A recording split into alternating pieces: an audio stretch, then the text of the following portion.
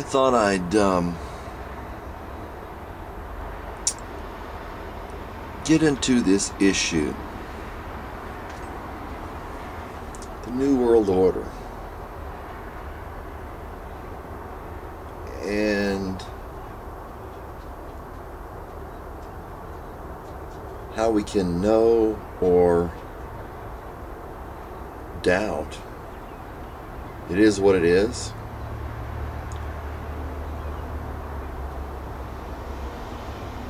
Does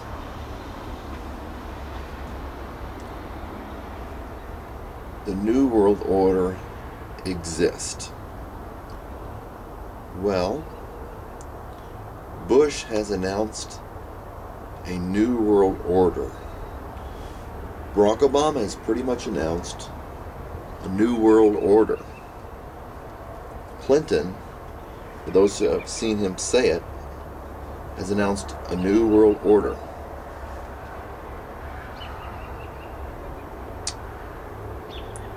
And if you translate the back of what's currently on the dollar bill, they may be changing the dollar bill, it says New World Order.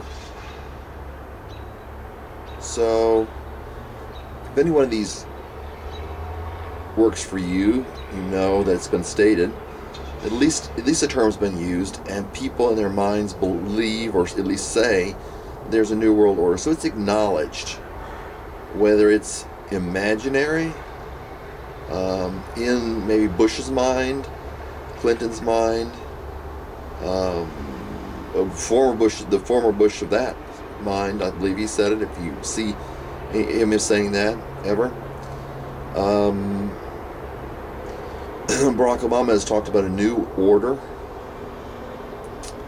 Tony Blair, Gordon Brown. You can dig up those videos and look at that. All you got to do is open up your wallet. If you've got $1, flip it around on the back side and see it says Novus, I believe it was Novus Ordo Seclorum. Novus, New Ordo, Order. You can look into foreign languages and see Ordo means is pretty much related to their word for order too. Seclorum.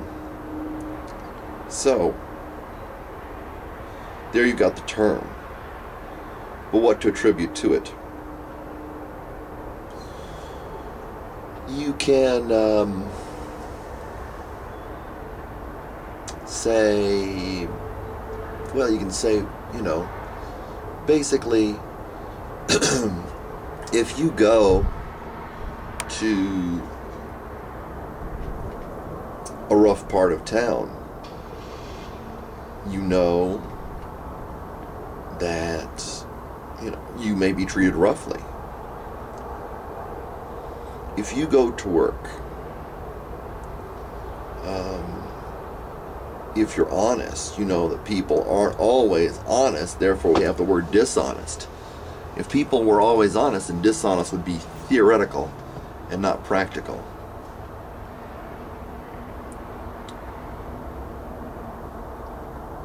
When you look at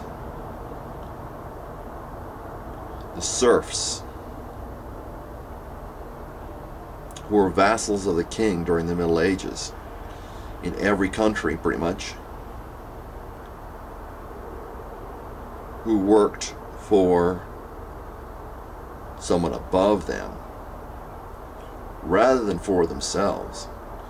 Or if you look at Russia, and you know what people, you know, who come from Russia or Cuba. I've heard someone comment, several people comment about having come from Cuba or Mexico. You notice that the authority structures don't treat them well, always.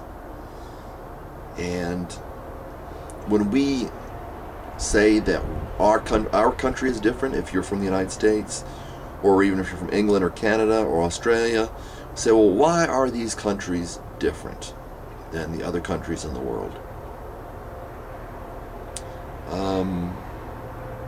Or why would they be different? it's pretty obvious to me that they're not different. I heard somebody from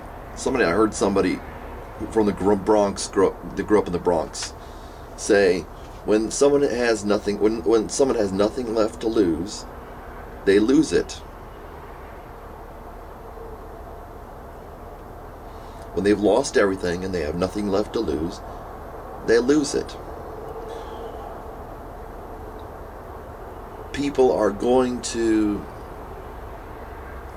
be selfish. I think,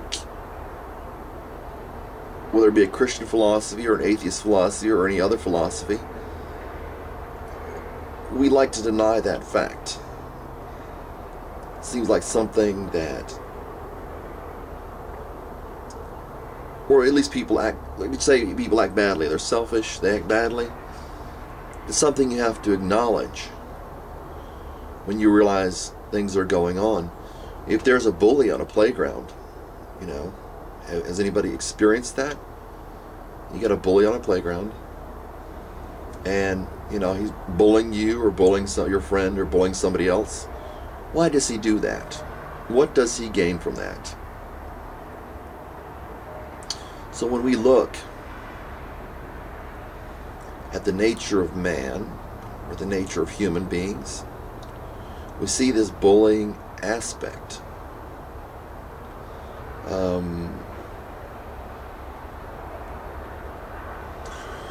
You've ever had an experience with the courts, you know that it's not their principal, you know, raison d'etre. It's not their purpose in being a judge or being a lawyer or being a police officer. This happens not among judges, lawyers, and police officers, unless they're an exception. It doesn't happen exclusively, but it happens among all of us. It only stands to reason that people will be bullies. You could say they do it for some kind of kickback, benefit, but a bully will do it, you know, even if he doesn't get your lunch money.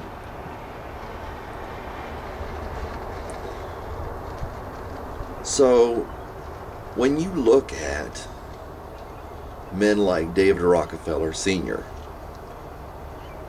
or, you know, the handsome and dashing, long-haired David Rockefeller, I believe his son is Junior.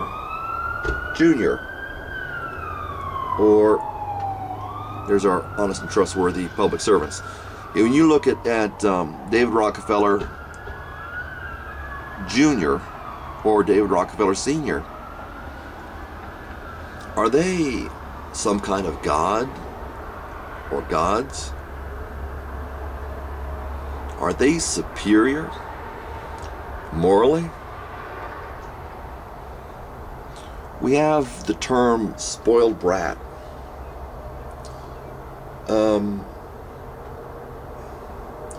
Meaning that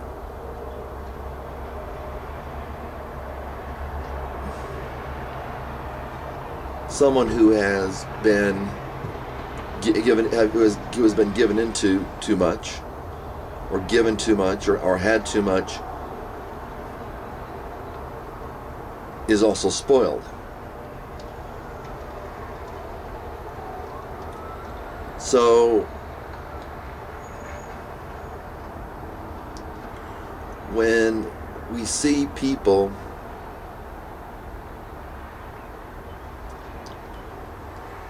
living cushy lives, does that mean they're particularly genteel,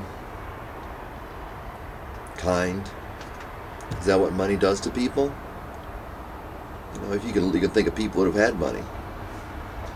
So the question is, if these people, even if they're just ordinary people, like the Rockefellers, do have, you know, that have at least billions, the Queen of England, whom Barack Obama just saw, and Michelle Obama just saw,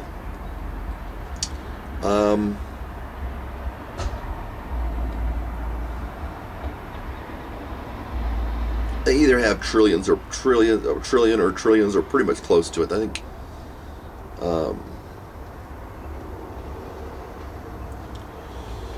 either something like the Rockefeller family, one of the families, the really rich people had just had all this money. You think they got it honestly? Trillions of dollars for their family, trillions. That's a little bit beyond rich.